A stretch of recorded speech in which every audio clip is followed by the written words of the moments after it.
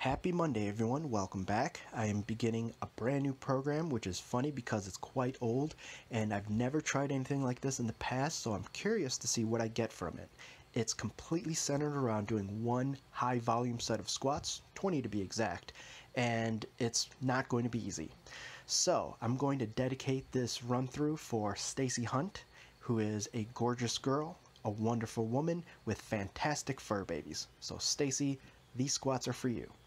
I began with the behind the head press, the empty bar, 45 pounds for 6, and then 3 working sets of 12 with 65 pounds, 90 seconds of rest between sets, and then I threw in a primer just because I'm very much used to that, and I advocate a primer before something like a squat or deadlift or bench press or even an overhead press.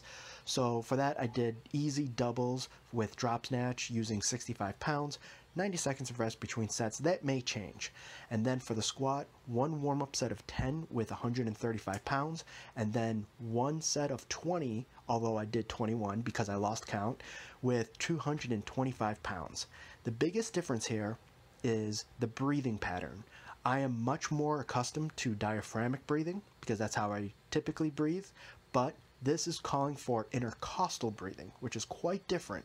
So you'll see me take 1 breath through the first 10 reps, which is what the program prescribes, and then after that I go to 3 breaths. So I'm holding on to that bar much longer than I typically would, and believe me, I felt that. Then I went to the incline bench press. Thankfully we have a new bench where I can adjust it in different levels, and so I wanted to go back to more of a traditional 45 degree, which I just haven't done in a while. So for that I kept it conservative.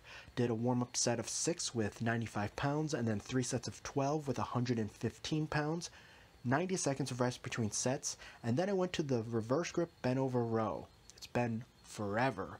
So on that one I did a set of 8 with 65 pounds, and then 3 sets of 15 with 95 pounds. 90 seconds of rest between sets, and finally I went to the stiff-legged deadlift, which I love, but also haven't done it in a long time. So I did a set of 8 with 135 pounds, and then 1 set of 15 with 185 pounds, and that was the workout. Believe me, not an easy program, so we'll see where it goes. Alright everyone, thank you, and adopt, don't chop.